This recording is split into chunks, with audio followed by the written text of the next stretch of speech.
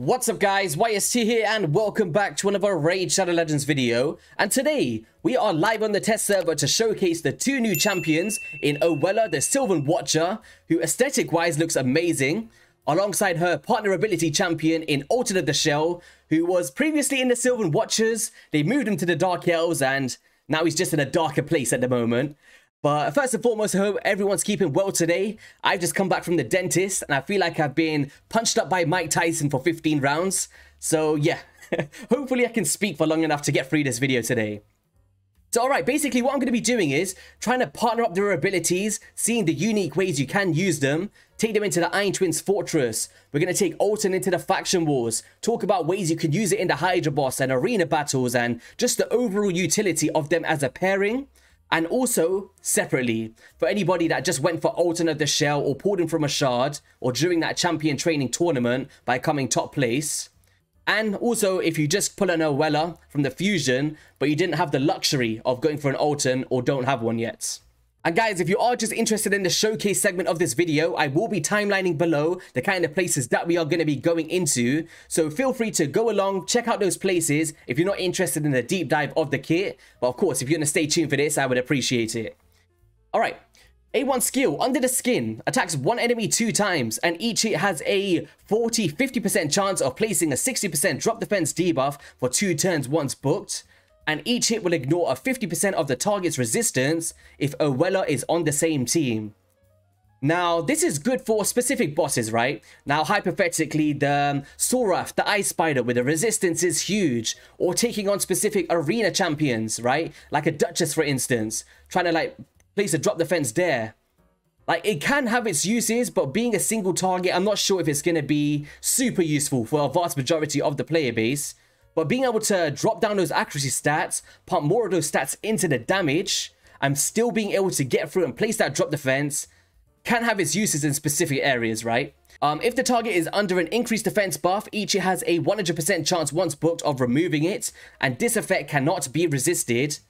And it's good. I'd prefer him to maybe steal some buffs and not get resisted, or something along those lines, because increased defense is narrowing it down to a very slim area in the game, possibly the arena or some Doom Tower scenarios, right?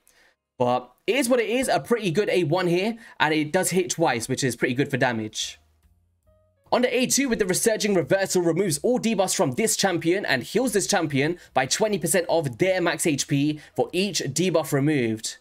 Now, it's a little bit of a sticky one. Now, I was reading this like, why would I want a bunch of debuffs on my champion? But then there is places in the game such as the Spider's Lair, right? There's places like the Nether Spider as well, where you get so many debuffs and it's a way to cleanse himself while it's actually increasing his damage in the second part of this skill set. So I'd say it's very niche, but if you do manage to proc it, he actually does smack significantly hard is what I was trying to say. He would then place a shield buff on this champion for 2 turns, and the value of this shield is equal to any surplus heal from this skill. So let's just say you've got a bunch of debuffs on, right? You manage to heal this champion by 20% of their max HP for each debuff. You're now full HP, but then the surplus will kind of add into that with the shield values. Just adding to extra sustainability there. You'll finally attack one enemy and will ignore shield buffs. Damage increases by 20% for each debuff removed by this skill. So once again, like, you're kind of banking on him to have debuffs. And I'm just trying to think, like, what kind of scenarios are we going to be benefiting apart from the Doom Tower scenarios that I mentioned earlier? Maybe some potential go second arena teams, right? And that's kind of why I put him in a Swift Parry set today. Because I felt like, if we want to try and get some debuffs on for purely the showcase, I want to have a bit of RNG to be able to survive, right? It's like, we never want debuffs on our champions, so I think it's good for Doom Tower, like, in particular. Like, being able to, like, cleanse himself, have some self-sustain, smack harder. I don't know. We'll playtest it today, guys. I've not had too much playtesting, but that's kind of how I'm reading it from first glance.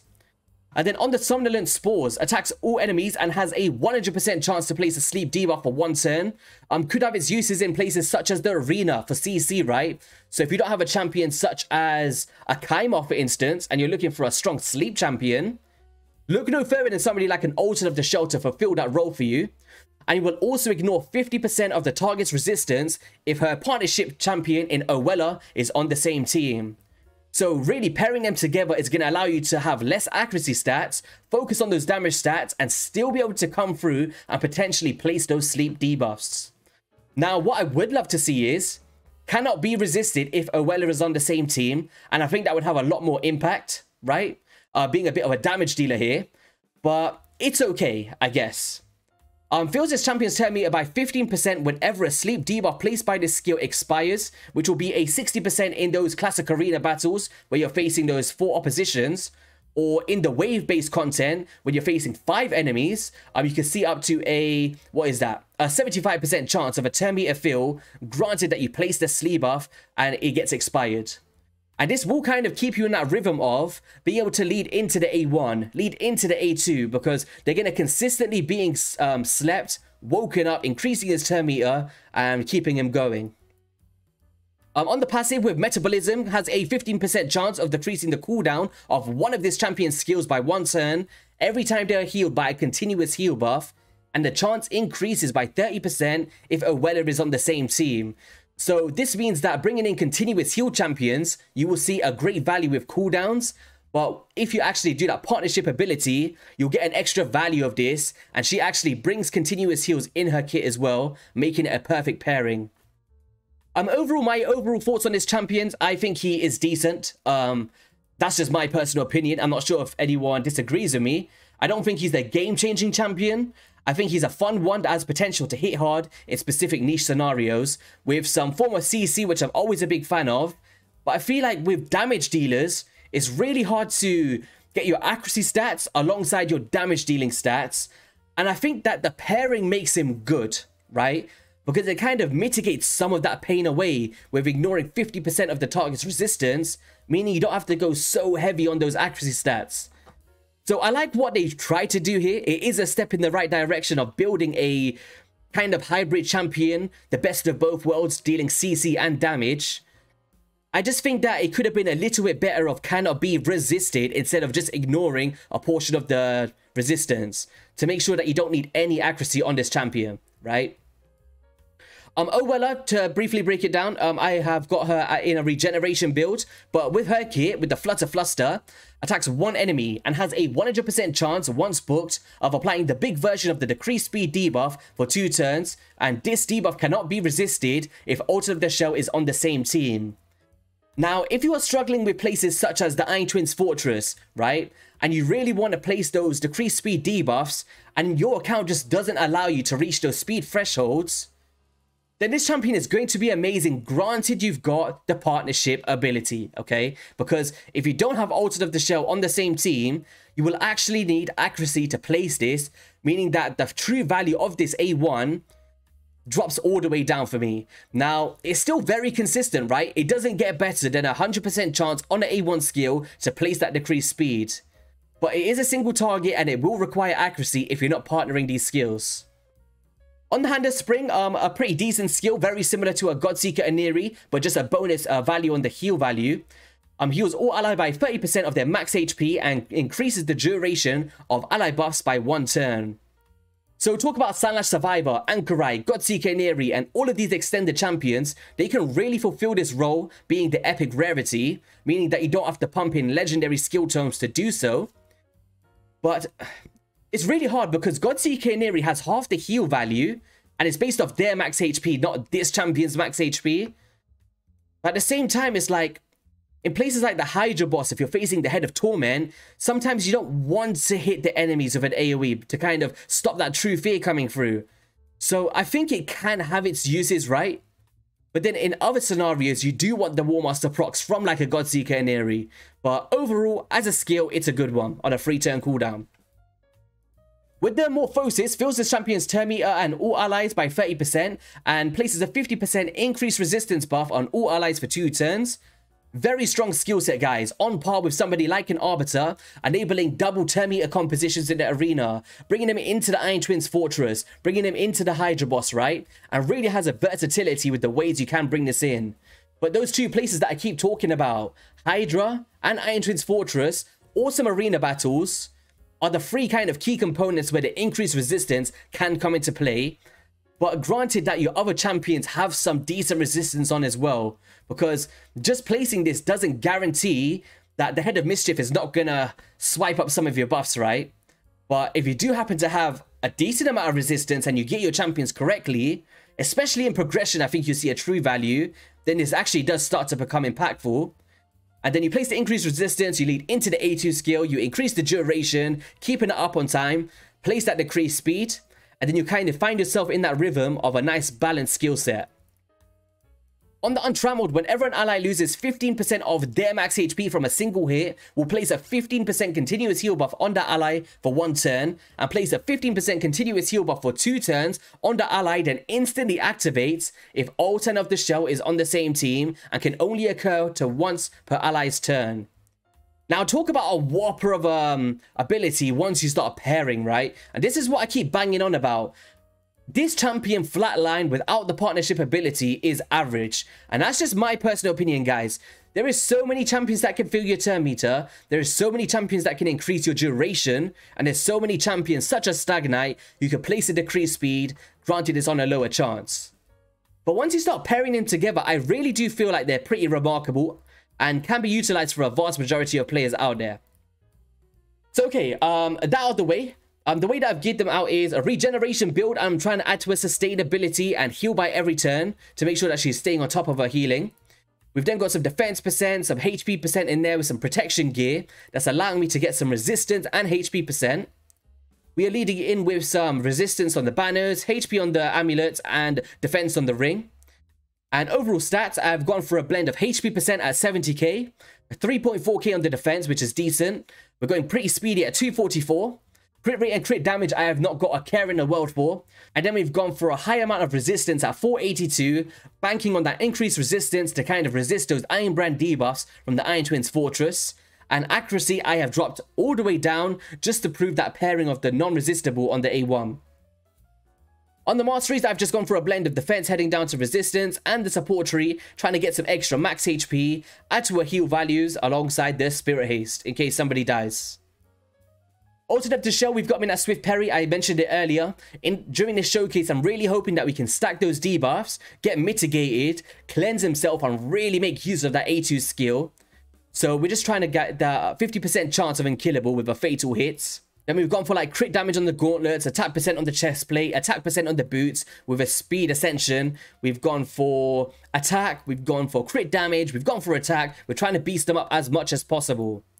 Masteries, I have headed down to the Helm Smasher, of course. We're trying to ignore some defense alongside the defensive tree to try and proc some counterattacks and just add to his sustainability. And yeah, that's pretty much the gear, the stats, and the masteries and everything I'm going to be using in this showcase. And let's get straight into the showcase, guys. So the first place we're going to head into is going to be the Iron Twins Fortress. Now, one thing that I wanted to kind of showcase here is, and I've actually got a video pre-recorded from yesterday, that just because it says cannot be resisted does not mean that you cannot land weak hits, okay? So being the magic affinity can be detrimental in your composition in a reliable decreased speed. So if you're banking on that, it might not come into play as much as you want it to, but also being able to cycle through those abilities and not proc the passive of the boss itself when you're dealing the raw damage, unless you've got a Geomancer to bypass that, actually starts to become very tedious. So hopefully we can showcase that in this run, because Ultan of the Shell is going to be dealing that raw damage, and you'll see that decreased speed fall off. So there we go. We're kind of filling our turn meters, and unless we got the decreased speed out, well, there we go. We managed to land it there. So boom. We've got no burns out yet. That's fine. Resisted is okay. See, this is the thing. I really wish that it could not be resisted on the A1. And I feel like the A1 of Ultan would actually have a lot of value with that drop defense. Look at that, resisted. So, because we don't have a lot of accuracy on him, we're not seeing that value there, right? So, boom. That's fine. I'll show you a better run after this. We've got some drop defense there. Could be a 3% chance. So, there's the burns. Decreased speed going through. So, hopefully we can deal some raw damage here and bypass that passive. Come on, Ultan. We want you to smack. Oops. He's coming in. There we go. See that? Cleanse the decreased speed. And now if you've got it kind of in a preset way, and then she goes in now with the increased turn meter, then an increased resistance, and, you know, extending everything on the A2, then you actually got 2 turns without a decreased speed debuff. So having full coverage is actually very important.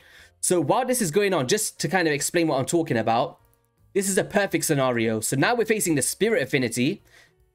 Because we're actually placing that decreased speed, we've got the true values of everything. You'll see how much better of value it will have. So boom, boom, that's fine. Burns going out. Decreased speed is always going to place because we're not landing weak hits here at all. Burns are going to go through. We're bypassing the passive of Geomancer.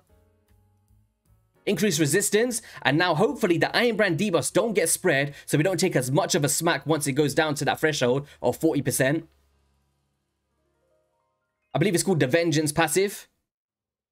So here, Burns going through, bypassing here. And if you see here, the Iron Brand debuffs is only at a 5 stack because of that first turn. But now, because the increased resistance is on, we're hardly going to be getting taken through here.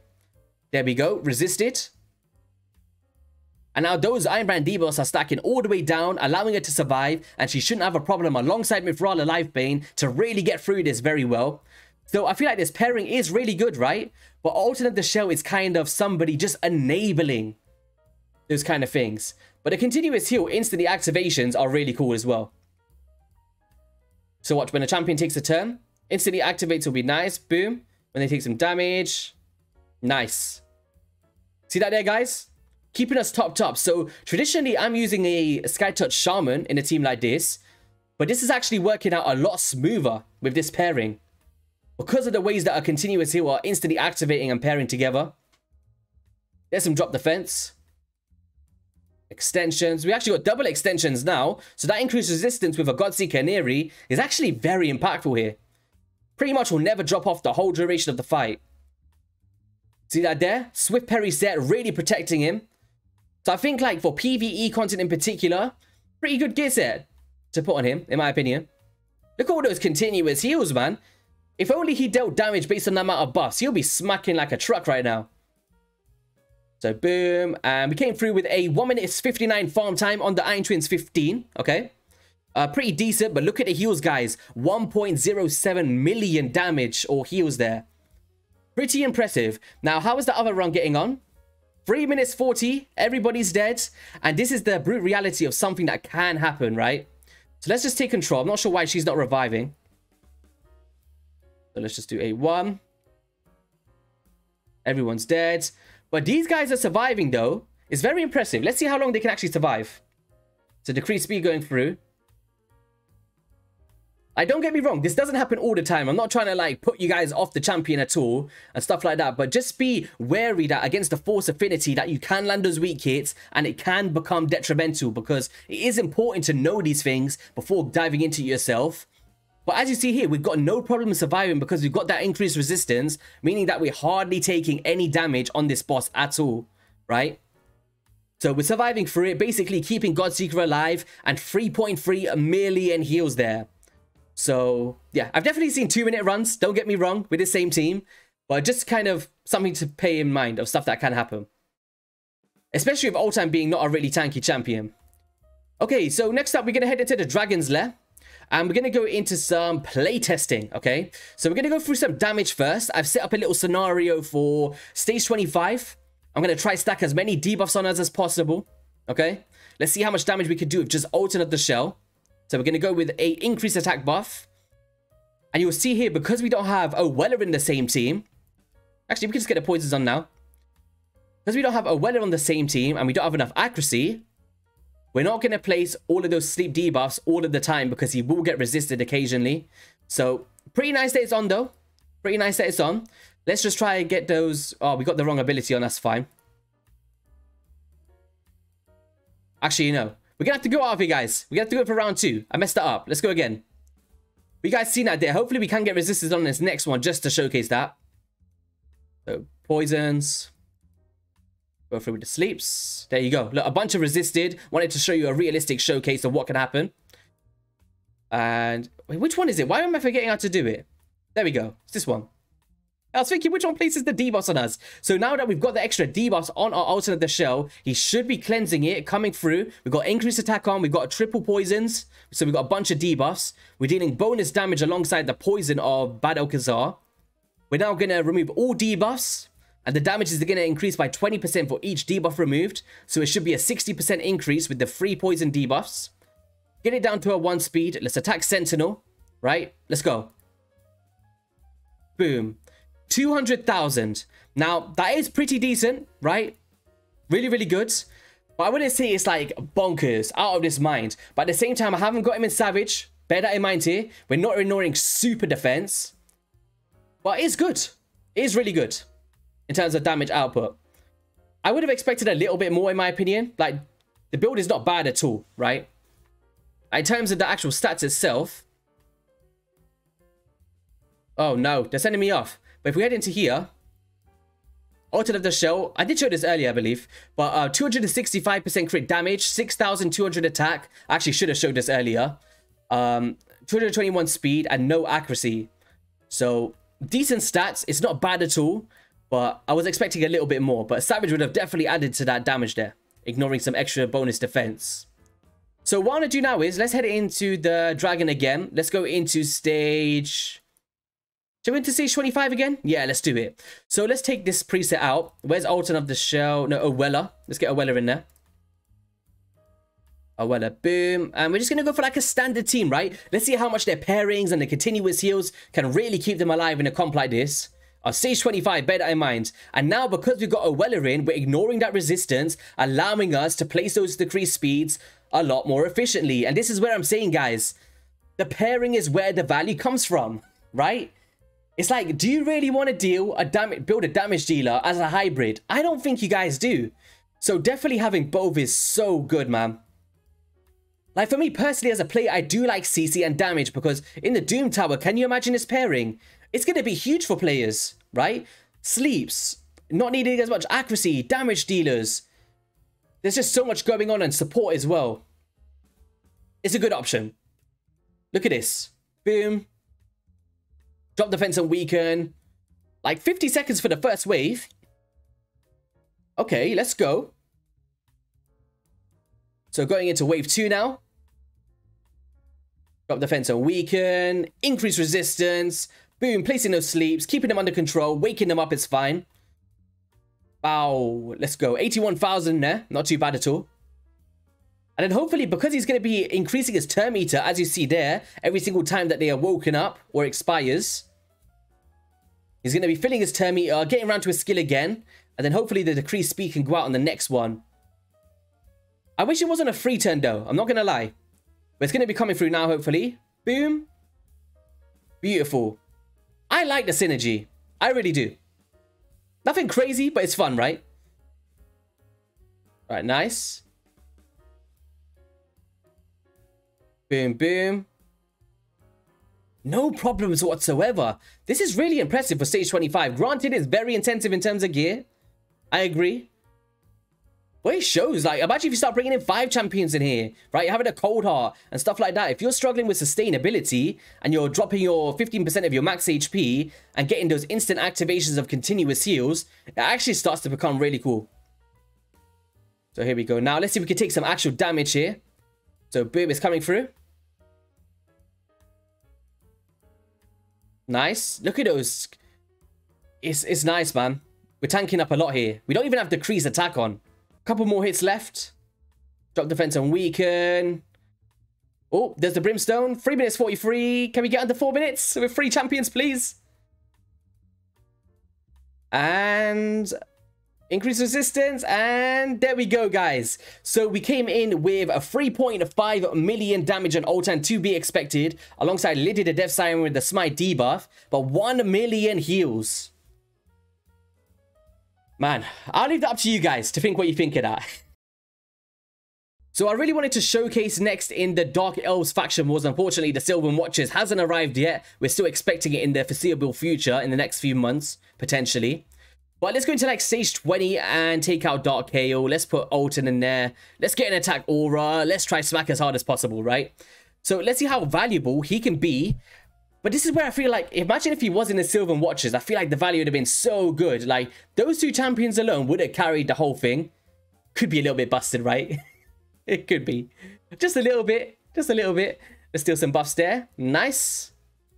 Wave 2, the Valkyries. Oof. This is the tedious wave. I don't like this one. So technically, having the sleep there could have been nice. But we got the provokes coming through from our visits to Unbowed. Good girl. Let's go. Now, hopefully, can we come through with the AoE skill now? Play some sleeps. Increasing their turn meters. So they're going to come in and take a turn beforehand now. Boom. And sleeps going through. But we got resisted because we don't have any accuracy. There we go. That's all good. Coming through here. Bow. Sit down. Get some more poisons out. Increase speed. And come on. Let's go. Leading into wave 3 against the boss. How quickly can we do this in? Can we beat my best time?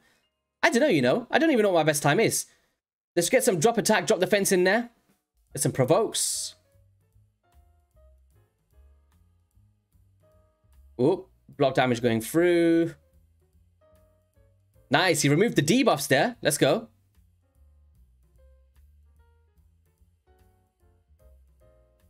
Hex going through. Big smack coming through. Oh, why are you attacking him? You just want to ruin my showcase. What a naughty boss. But look at that damage, man. Wow. Ramping up there. Let's go. Can we get some more burns on? 170,000. This dude's smacking like a cold heart. Okay.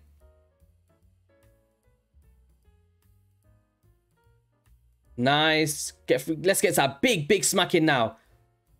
Double damage around 80,000. Please give him the final hit. Yes, he's coming in. Let's go. So he came through at a best time of 2 minutes 8 seconds for me. And he had a 1.2 million damage, which is very impressive. And I think he's going to be really good for the faction wars, man. Very, very good addition for there. In terms of arena of the pairing, I did have a team in mind. The problem is that all of the content creators have got some crazy teams. I don't know. Is there any teams that I can really face here? Like, for me, I always put teams like this. Like, you know, a little fun team, some Pythions, you know, OELLA, Ultan, the show. Come on, guys. Please, let us noobs have a chance to showcase these champions. Okay, so let's just try out Deadwood Jedi. Of course, we are doing the competition right now to get to Ultra Nightmare Clan Boss, but can we beat him in this, please? Please. Okay. Let's take out... Yeah, let's... how do we go about this? Let's go recently used first. We use a... Where's Duchess?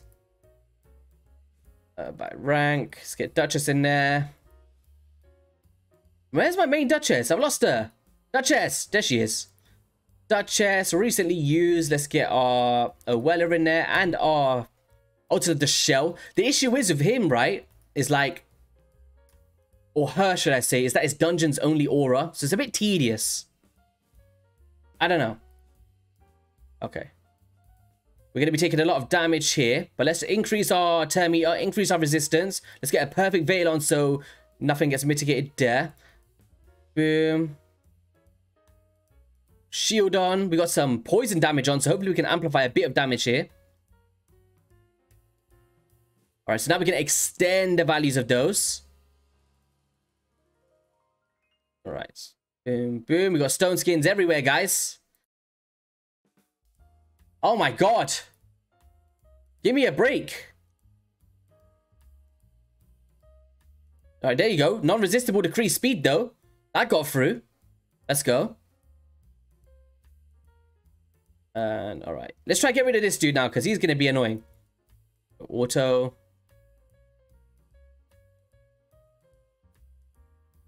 Oh, it's decent. It's like, there's no drop defense in here or anything. Let's just keep locking them out. Try deal some raw damage.